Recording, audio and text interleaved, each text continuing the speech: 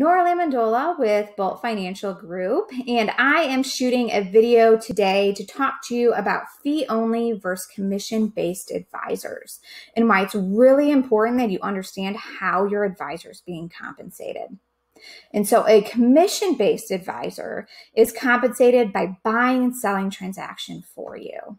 So if they sell you a life insurance policy, know that they're making a percentage on the premium they sell you. And if they make recommendations on buying, selling stock, they make a commission on the value of the stock. And so their incentive is to buy and sell things for you.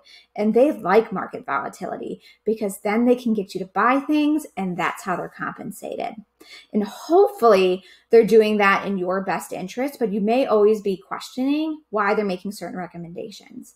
In fact, the Department of Labor and the SEC proposed certain rules and regulations around this back in 2017, and then most recently in June 2020, the SEC passed a regulation called Regulation Best Interest. And so what this is showing us is that the government is trying to protect investors from advisors that are making really poor decisions that are not in clients' best interest, and decisions where they're making a commission off of. And really, this is far from a fiduciary standard, so we're not quite there yet. So it's important to understand, again, why how your advisor is being compensated and why they're making some of the recommendations they are. So a fee-only advisor makes no commission at all. So if they buy and sell stock for you, or you have a life insurance policy, know that they're not compensated on that at all. They make a flat percentage on the assets under management they do for you. So their incentives are directly in line with yours.